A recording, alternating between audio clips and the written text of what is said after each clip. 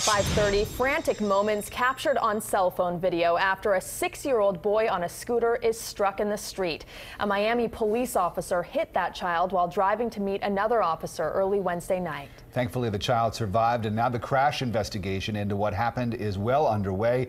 CBS 4's Joan Murray live at Jackson Memorial Hospital, where family members say the child has been moved out of intensive care. Good news.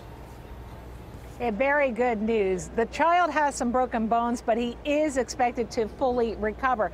Now, people who live in that neighborhood say in the aftermath of this accident, what they would really like to see changed is how fast police officers travel through their neighborhood, which is always full of children. A cell phone captured the crash aftermath. Horrified witnesses ran to help 6-year-old Antoine Lawson seconds after a Miami police officer in his patrol car hit the child who was crossing the street on a scooter. It happened Wednesday at Northwest 5th Avenue and 58th Street. Don't crowd it!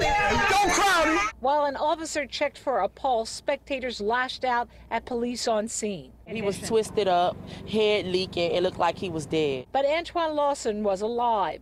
After undergoing surgery, his family says he will recover. He's breathing. He don't have any brain damage.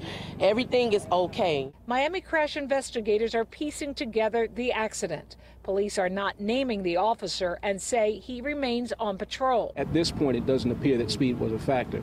But, of course, this is preliminary. Numerous witnesses disagree and say the officer was speeding and that it's common on this street. That block right there, they always zooming past. I think that it should be justice, and I think that my friend should have some type of closure, and I think that they should fire him. He don't need to be on the force, because police is supposed to help people, not hurt babies. That's how I feel.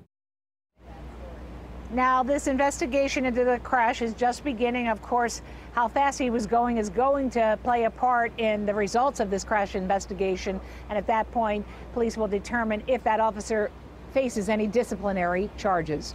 In Miami, Joan Murray, CBS 4 News.